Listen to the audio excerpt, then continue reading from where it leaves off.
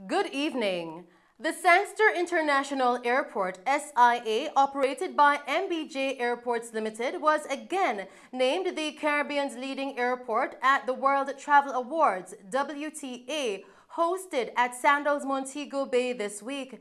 The SIA was among 12 Caribbean competitors nominated for the prestigious award. The accolade was first bestowed upon the SIA in 2005, then again in 2009, and the title has been won by them every year since then.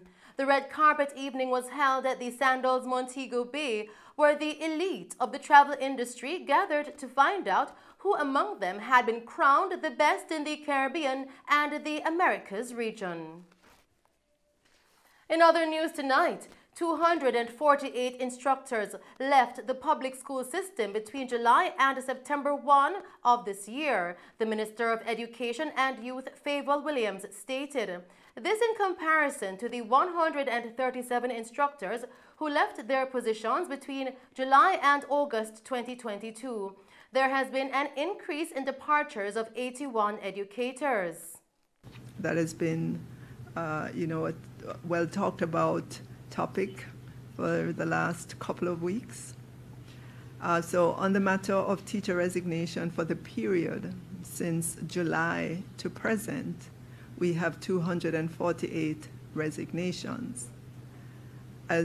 But I want to add, to that is that many of those resignations would have already been filled. Many of those vacancies would have already been filled. I can tell you some of the regions. For example, Region 2, which would be St. Thomas, Portland, and St. Mary. They have reported that 80% of the schools reported that they have replaced teachers who have resigned. And two examples coming out of Region 2, Brown Brook Primary and Port Antonio Primary, two very large primary schools. They have fully replaced their teachers who have resigned. One corporate area school, Minister Williams, who was addressing a back-to-school press conference yesterday, stated that schools will be in a good position to start on September 5, despite the resignations. She further stated that educators who are available to work in schools will be made aware. Therefore, schools will be able to make ideal hiring decisions. We're doing work to launch a platform to allow those who are looking for jobs in the teaching profession to upload their resumes so that our schools, our principals will be able to see at a glance teachers that are available, teachers who want to come into I would say persons who want to come into the teaching profession. It will allow greater efficiency in terms of connecting schools to teachers, getting those interviews done, and so on. And we hope to have this facility on into the future. It's a facility for the education sector that will make it easier for those looking to meet up with those who are hiring. Stay tuned for the full press briefing hosted by Minister Favour Williams immediately after this newscast. Continuing with the news tonight, Permanent Secretary in the Labour Ministry, Colette Roberts-Risden, is insisting that the inspection of farms involved in the seasonal work program is not being compromised by the low number of liaison officers on staff in Canada. 13 liaison officers are currently responsible for visiting the 655 farms to which Jamaican workers are posted in Canada. Each farm is to be visited at least twice during the season, in addition to visits by officers in relation to complaints. Jamaica's Chief Liaison Service Officer in Canada, Kenneth Phillips, says the Labour Ministry is in the process of recruiting 4 additional liaison officers.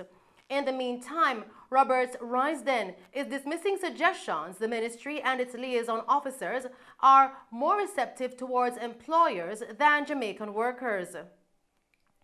Several farm workers have claimed that their complaints have not received much attention from liaison officers who often side with employers.